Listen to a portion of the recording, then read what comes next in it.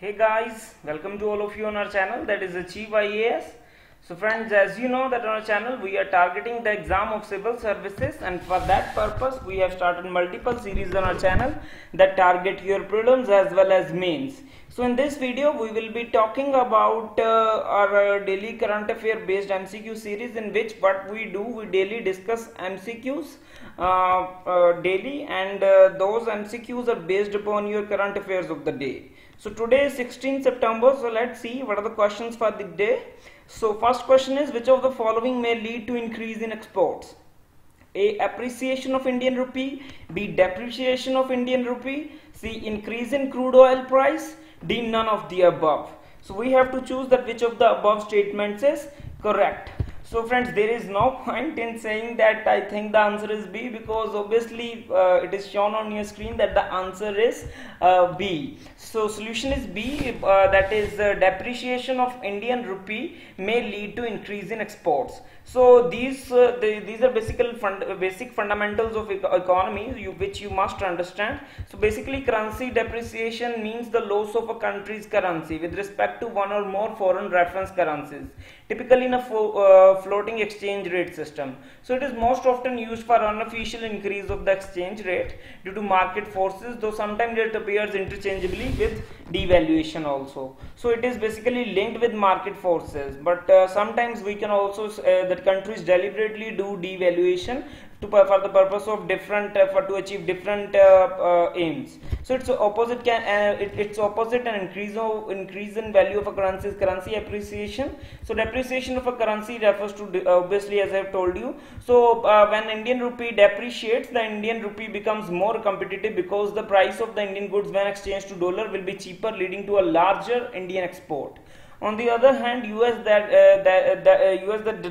denominates its goods and services in dollar will have lost competitiveness to the Indian rupee. The price of American products denominated in dollars will thus become more expensive in India.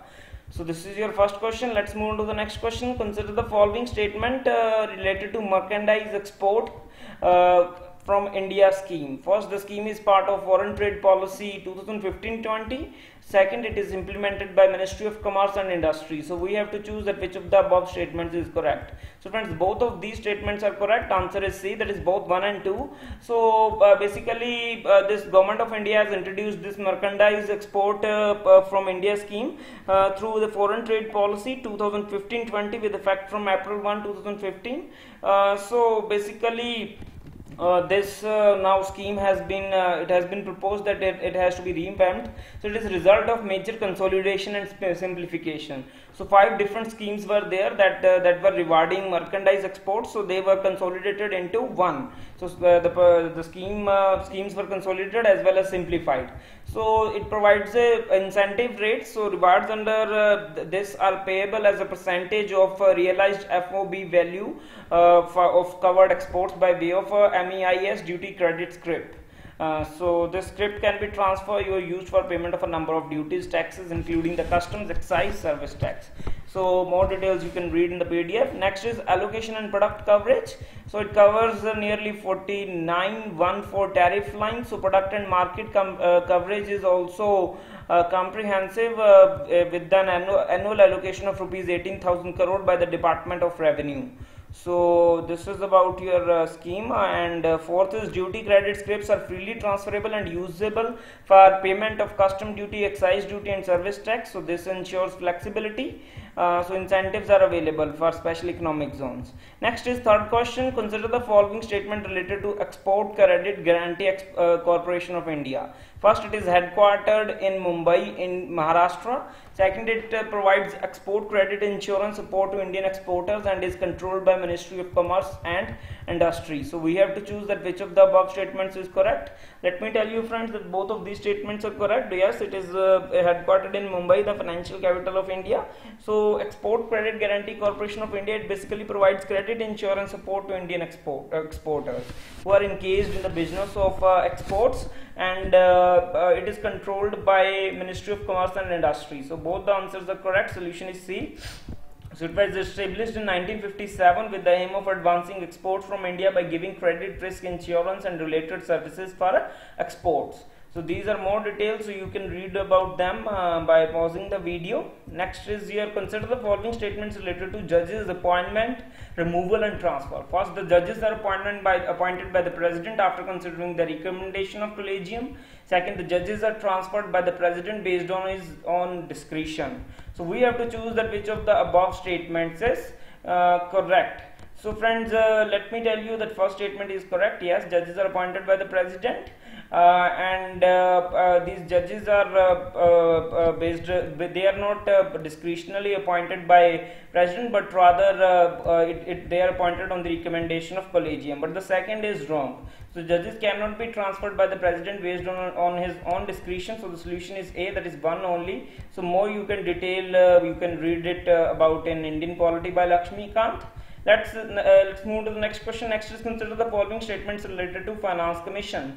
First, Article 280 of Indian Constitution empowers the President to constitute Finance Commission every 5 years.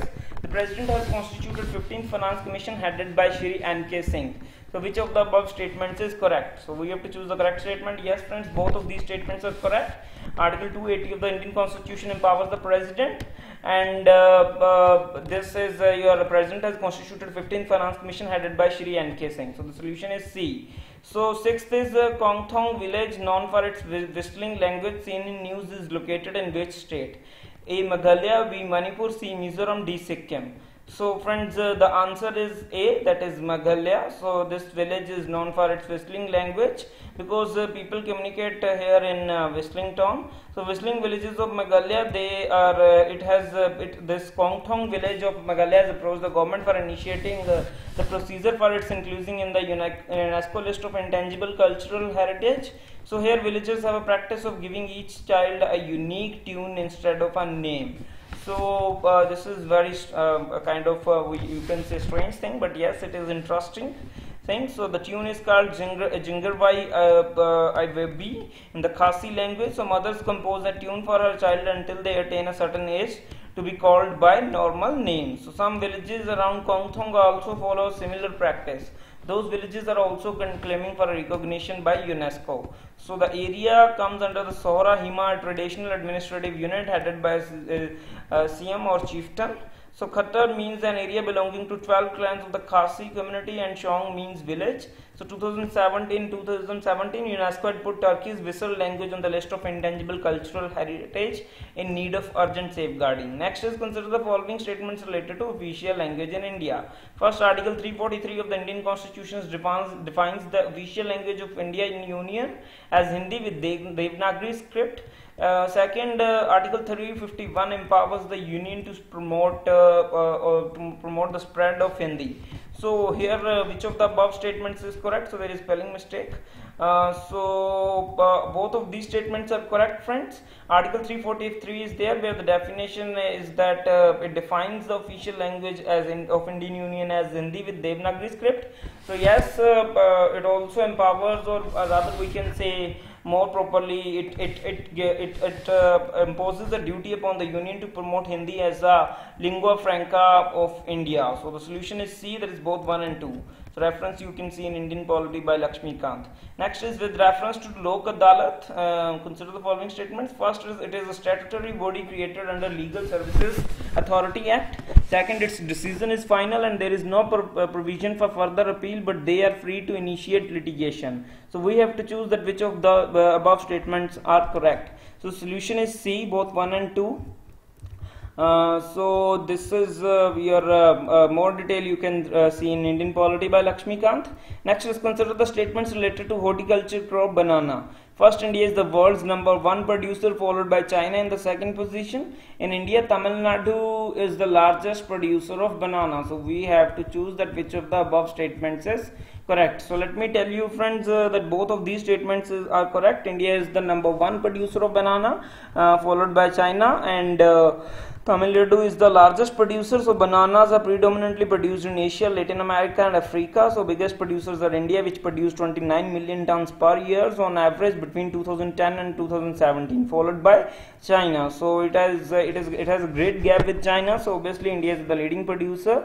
So then Tamil Nadu is the largest producer among Indian states. Next is polluter pay principle seen in news is related to A. Environmental law, B. Space debris management law, C. Ozone related law, D. None of the above. So friends, here the answer is environmental law. So this polluter pay principle, you might have heard this phrase.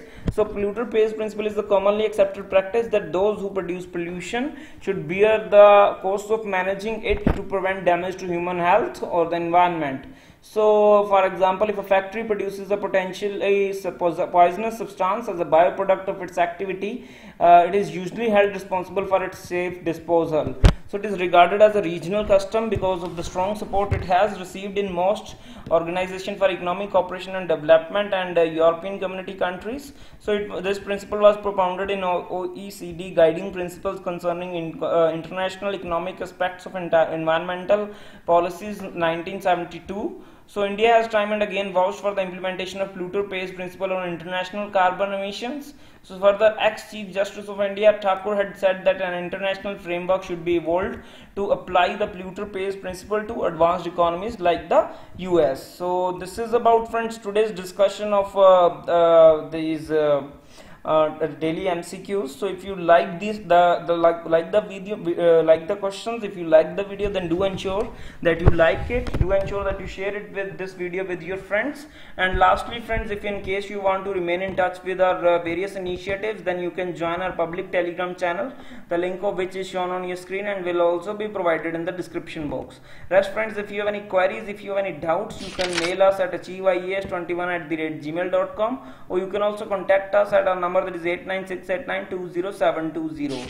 So if in case you want to ask the query, you can ask in the comment box as well, or you can also ask personally to us. So also, friends, if in case you want if you want the PDFs of these discussions, then you can mail on these details using these details, and then also you can check the description box where the subscription link is given for the purpose. So obviously there is a fee for subscription fee for it, that is ₹99 per month. So it has been kept for the purpose so that we people remain motivated to help you people, so that consistency remains there. So if in case you are interested to join, then do ensure that you contact us, or you do ensure that you check the description box for the subscription link. So this is all about today's video. Do ensure that you subscribe to our channel. So thank you, friends. Have a very nice day ahead.